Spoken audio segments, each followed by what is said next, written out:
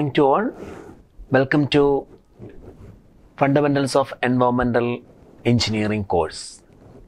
In this class, we discuss the solid waste control measures. The main purpose of solid waste management is to minimize the adverse effect on the environment.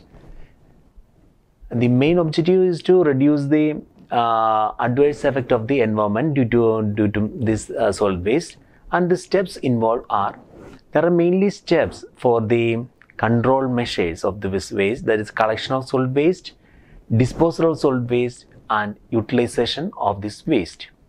Then collection of solid waste. How we collect the waste for this waste management.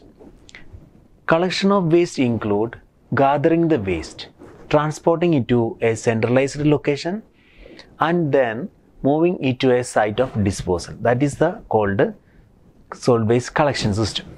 Collection of waste include gathering the waste, transporting it to a centralized facility or centralized location, and then moving to the site of disposal. The collected waste is then separated into hazardous and non-hazardous material. Hazardous material can be disposed in a specifically designed area, and non-hazardous material collected, it can be reused or recycled material can be picked out and it can be disposed in another area. Collection. The collection of solid waste include the gathering of solid waste and the handling of waste after collection to the location. There are different type of collection methods are in there, that including community storage point is there, kept site collections are there. Community storage point means the municipal refuse is taken to fixed storage bins and stored till the waste collection agency collect it daily. That is called a community storage point. A particular area we can put a bin, then the people are going to put there, and then the bin is once it is the storage is full, it can be transferred to a storage collection area. Then curbside collection.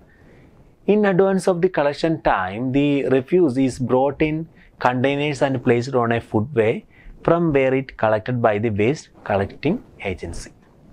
Then another method is the block collection is there.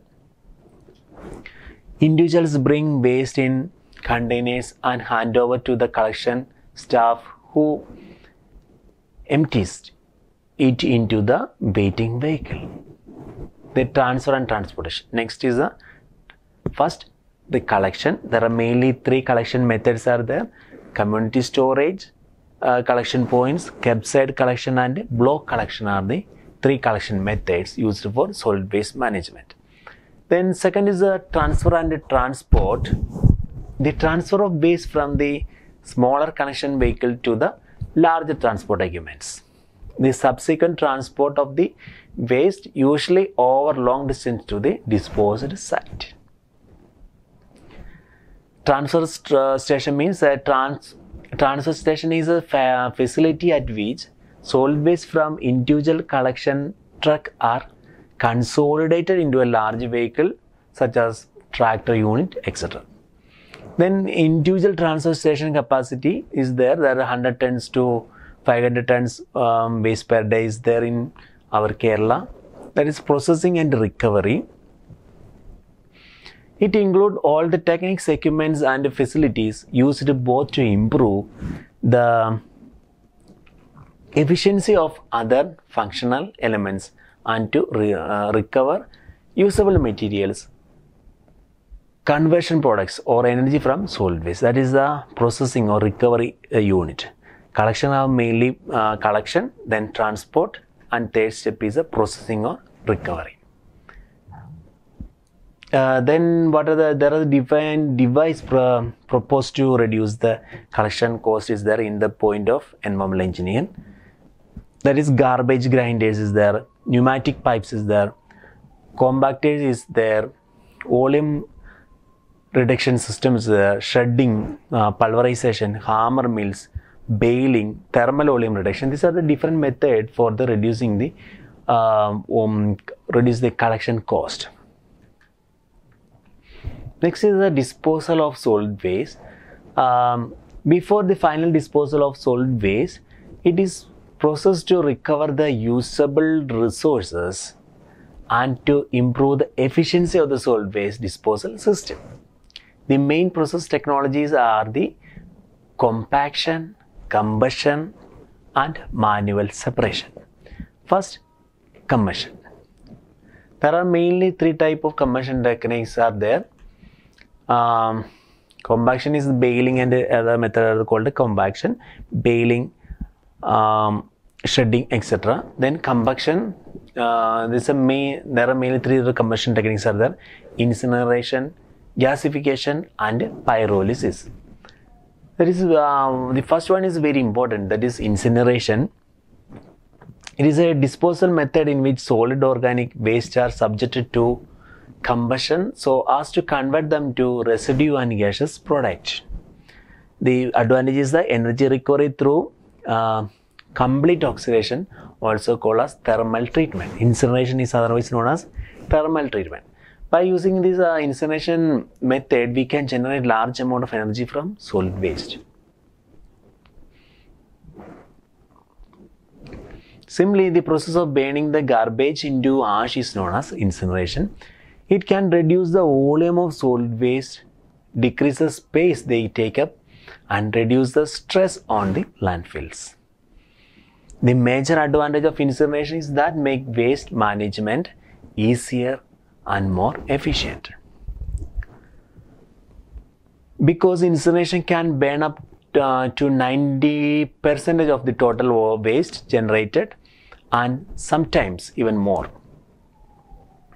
As a comparison, landfill only allow organic decomposition, so non-organic waste keep accumulating.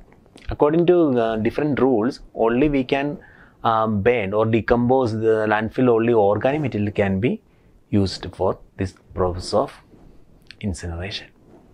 Then disadvantage of waste incineration is there are so many advantages there, but also there are different disadvantages there for waste incineration. It is expensive. The installation of incineration plant is expensive process. That is one of the disadvantages.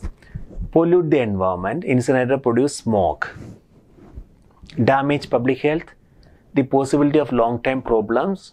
Ash waste can potentially harm people and the environment. Then environmental racism is there.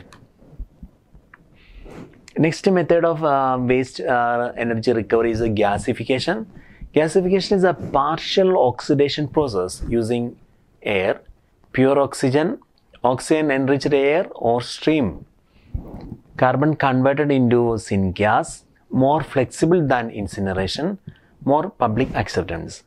Gasification is a comparatively advanced technique compared to incineration. Then there is a gasification is also known as called a pyrolytic distillation because it is used high temperature. It's a thermochemical process that converts the biomass into combustible gas called producer gas or syngas. Syngas and producer gas are the gas that is produced from the combustible gas produced from convert biomass into a flammable components. Producer gas contain carbon monoxide, hydrogen, water vapor, carbon dioxide, tar vapor and ash particles. These emissions are produced when the waste residue is burned at a high temperature that lead to the formation of toxic gas such as dioxin, furans, polycyclic aromatic hydrocarbon, that is PAH, oxide sulfur and nitrogen. They cause abrasion, corrosion, formation of sediments and degradation reactions. The volume of contaminant substance in the gas generated during the gasification is directly dependent on the contamination of solid fuel. That's another one. That's the second method is the gasification, and third method that is called pyrolysis. Pyrolysis is a method of degradation of carbonaceous material and is a lower temperature than gasification, absence of limited oxygen. That means absence or limited oxygen is the importance of pyrolysis. In gasification, it is occurring in the presence of oxygen. That's the difference. There are a number of technical challenges facing the development of pyrolysis.